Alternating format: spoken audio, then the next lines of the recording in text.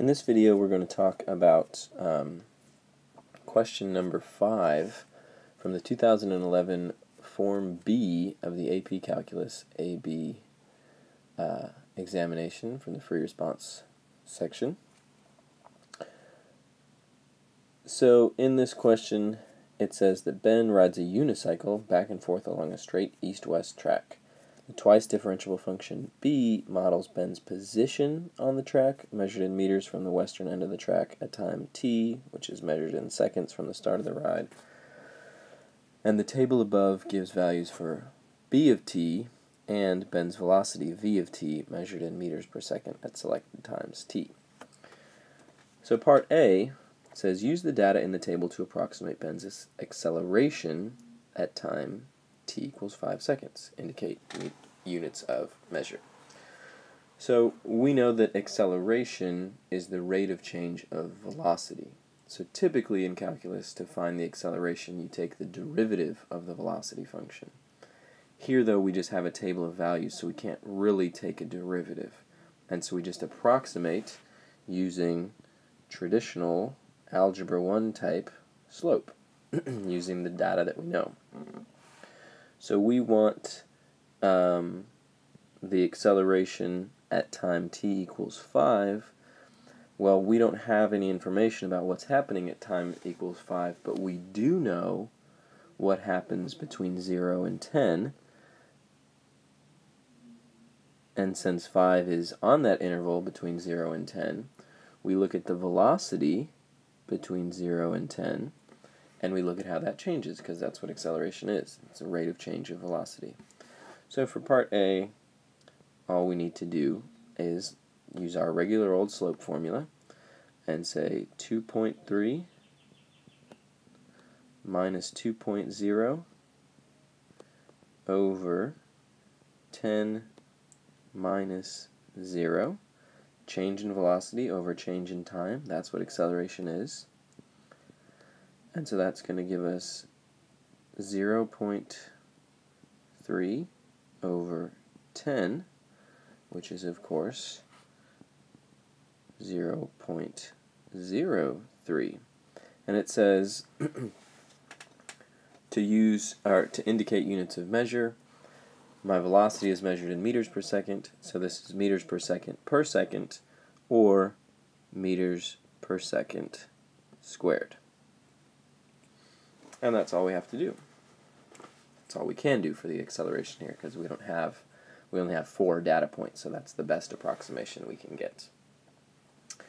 Alright, let's move on to part.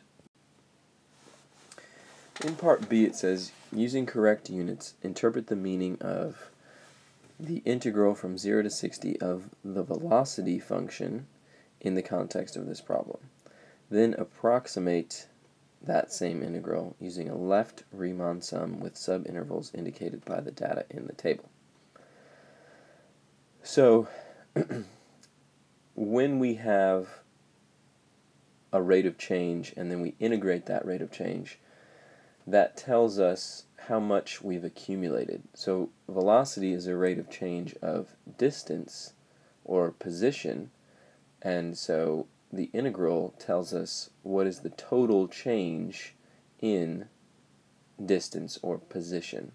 And the reason that the absolute value is in there is to make this a total distance traveled as opposed to a just displacement. Displacement tells me how far I am from where I started. Distance traveled tells you actually how far you've gone. So in this case, since Ben is going back and forth on the east-west track, there might be a difference between displacement, how far he is from where he started, and distance, how far he's actually ridden his unicycle. And so let's look at what we can say about that here. So first let's actually write down what we said there, because it does say to interpret the meaning, so that's going to be part of the answer here.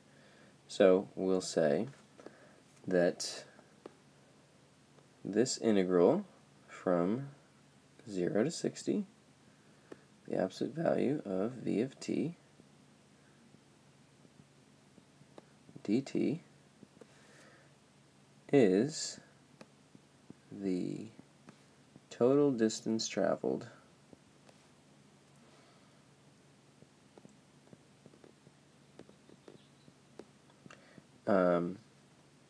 in the first minute, because we're going from 0 to 60 seconds, which is 1 minute, in the first minute. And so that's sort of the first thing that we could say about that. But then we actually have to approximate that value using a left Riemann sum with the subintervals indicated by the data. So let's get that little explanation out of the way. Just going to move it over there so I can grab it later if I need it. So my left Riemann sum just means basically use rectangles to approximate the area under the curve, where the height of the rectangle is determined by the left side of the endpoint.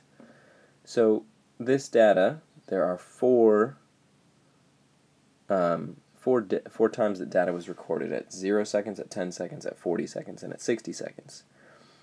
But that means that I have 3 intervals, from 0 to 10, from 10 to 40, and from 40 to 60. So there's only 3 intervals here. And that's important for us to recognize, that there are only 3 intervals that we can approximate. So for my first sort of area under the curve, since I'm using a left endpoint, I use 2.0 as sort of the height of my rectangle, and then 10 as the width, because that's the length, because it's 10 seconds. So I'm treating this as if I'm going a constant 2 meters per second for that whole entire 10-second interval. Then I add on the next interval, which is from 10 to 40, and so that's a length of 30. And I'm going to, again, since I'm using the left endpoint, I'm going to imagine that I'm going 2.3, a constant 2.3 meters per second for that entire 30-second interval. And then the last of my 3 intervals, I'm going to imagine that I'm going 2.5 meters per second for the entire 20-second interval from 40 seconds to 60 seconds. And so I multiply all this out. So this is going to be 20 plus 69 plus 50, which is equal to 139. And the units on that are just meters. And the units should be meters because we're approximating, like we said before, the distance traveled. And we can also see that the units should be meters because when I take this 2.0, it's 2.0 meters per second times 10 times 10 seconds, because the length of the interval is in seconds. So I'm going 2.0 meters per second for 10 seconds. That's 20 meters in the first interval. 2.3 meters per second for 30 seconds is 69 meters for the second interval, and then 2.5 meters per second for 20 seconds is 50 meters for the third interval, or a total of 139 meters. Notice, of course, that we did not use 4.6 at all. The reason that we did not use the 4.6 is because this 4.6, I don't know how long I would have gone 4.6 meters per second for, because there's no time after that. My chart stops at 60. And also they only asked me to go to 60 here. So we're assuming we're going 2.0 meters per second for the first 10 seconds, 2.3 meters per second for the next 30 seconds, and then 2.5 meters per second for the next 20 seconds, which is the entire 60-second interval.